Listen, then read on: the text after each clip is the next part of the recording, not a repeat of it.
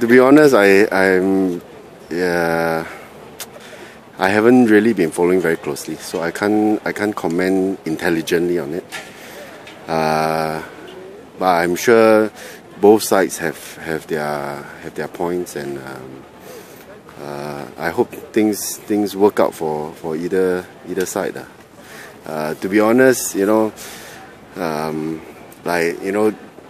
the PAP will be accusing the Workers' Party of mismanagement and all that, and the Workers' Party have their own rebuttal. So, it's one party's word against the other for now.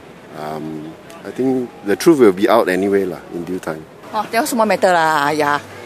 What is it? The accounts more matter. What we want is the big issue. How many million, billion? That is what we are concerned about. Correct or not?